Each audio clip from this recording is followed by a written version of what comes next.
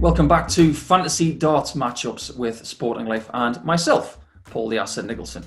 We're going to move into Welsh darts right now, which is a very hot topic considering what is happening currently in the world of darts.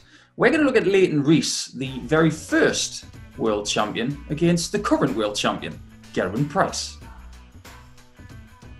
When thinking about some of these fantasy darts matchups, this was one of the first ones that I could think of, because what better matchup could you have than the very first world champion from 1978 to the person who's just won their first world title very recently in Gerwyn Price. And it just so happens that they're both from South Wales. Leighton Rees, a cult hero in darts from the mid-70s all the way through to the early 90s. He's no longer with us, unfortunately, but just remember how good he was. It's not just about him having that swagger, that confidence, that big presence. Leighton Rees was a cult hero, but he was a fabulous dart player as well, putting in very big averages with very big darts and very small trebles. Let's never forget that.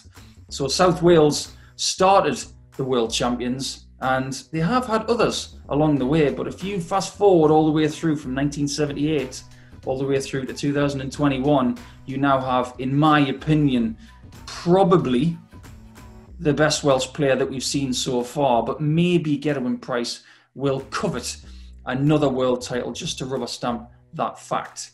Would he beat Leighton Rees? I don't know. I'd be really interested to see what you think about that.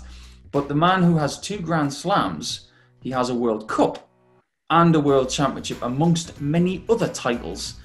The best player in the world right now against the best player at the start of the World Championship era. It's a fascinating ask.